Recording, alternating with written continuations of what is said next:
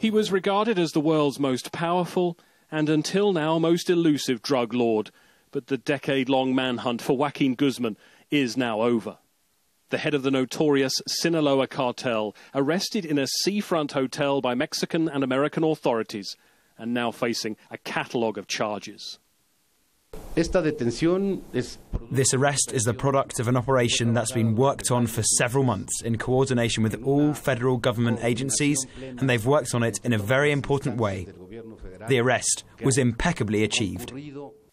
Since he escaped from prison in a laundry van in 2001, Guzman has turned himself from a middling cartel official into a figure listed by Forbes magazine as one of the world's most powerful people, with a fortune estimated at $1 billion. As his power grew, so did the brutality and ruthlessness of the cartel wars. More than 70,000 people killed in horrific and often very public ways, bringing the terror they were intended to. Guzman's organization takes the name of his home state of Sinaloa, and although it is now a transnational cartel, operations are still based there.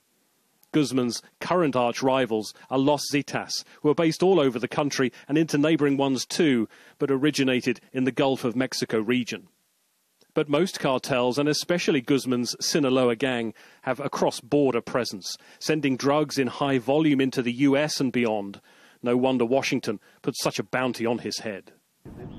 The US-Mexico border region became that battleground, and it was always said that Guzman managed to avoid capture with the aid of protection from ordinary villagers and some of Mexico's most powerful. But his arrest follows that of several top Sinaloa operatives in recent weeks. His capture is undoubtedly a major victory for those fighting the cartels, but no one expects this to stop the flow of drugs or blood. As Guzman's cartel partner has warned, when one leader is killed or jailed, the replacements are ready.